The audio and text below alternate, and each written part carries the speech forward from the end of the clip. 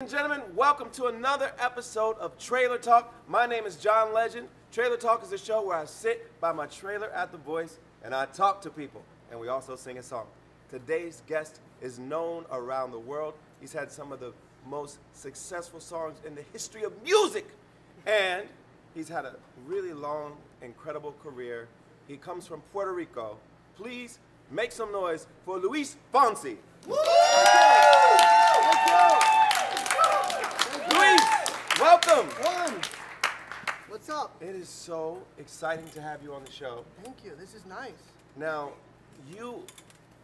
I was reading up on you, and you've had such a long, successful career. Yeah. 1998 was your first album? 98, yeah, 21 years. Oh my goodness. It's crazy. This is crazy. I started young. It's amazing. You look like you're 21 now. Thank you. I love you for that, man.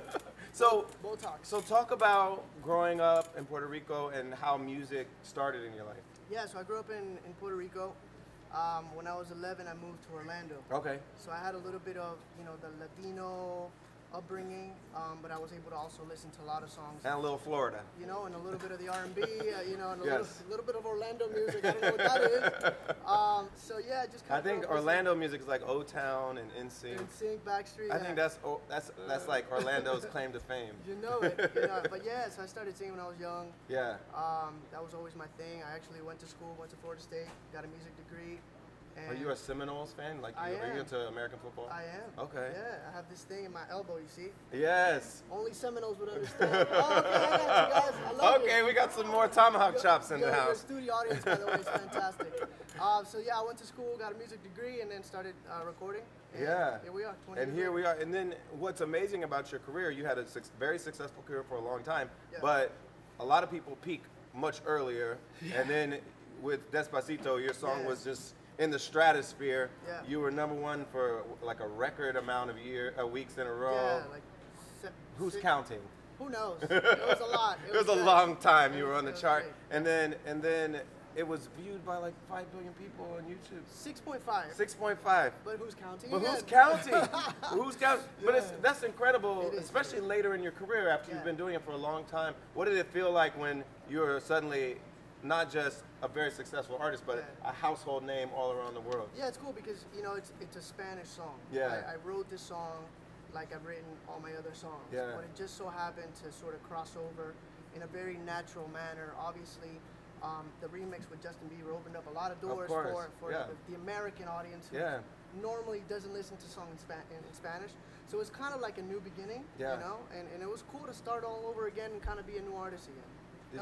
Did you start being not as anonymous when you would go around like America, like because there are places where you would go before that where everybody knew exactly who you were, but then after that everybody knew who you were everywhere.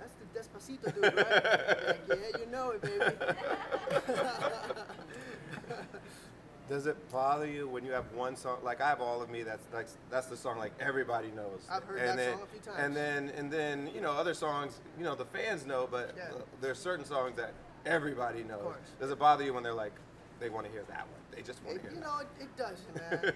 It's still it's only been about 2.5 years. Yeah. So ask me 20 years from now, and I don't know what my answer will be, but My answer usually is I'm grateful. Like I'm Yeah, grateful I have a absolutely. song that means so much to so 100%. many people, Yeah. and I'll never get tired of singing it. it's exactly what I say.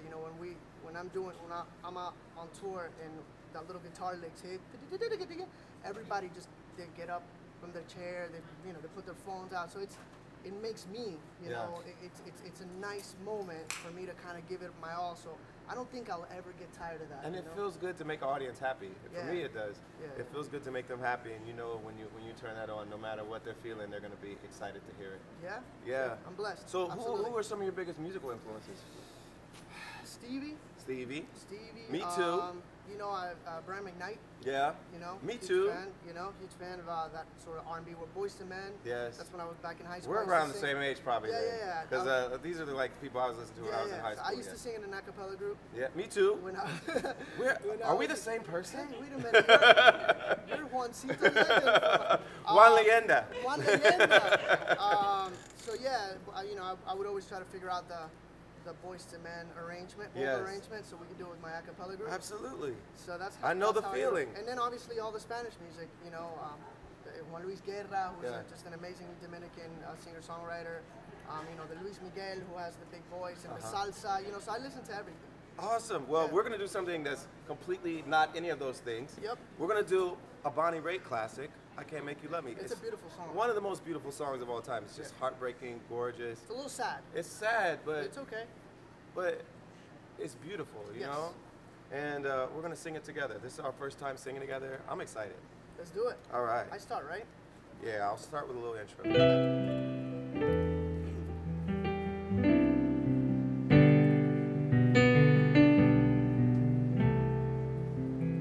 Turn down the lights, turn down the bed, turn down these voices inside my head. Lay down with me. Yeah. Tell me no lies. Just hold me close. Don't patronize. Don't patronize. 'Cause I can't make you love me if you don't. You can make your heart feel something it won't. Here in the dark, in these final hours, I will lay down my heart. I feel power, but you won't. No, you won't. 'cause I can't make you love me if you don't know. I'll close my eyes, then I won't see the love you don't feel when you're holding me. Morning will come, and I'll do what's right. Just give me till then to give up this fight. And I will give up this fight. 'Cause I can't make you love me if you don't. You can make your heart feel something it won't. Here in the dark, in these final hours, I will lay down my heart. I feel the power. you won't. No, no, no, no, you won't.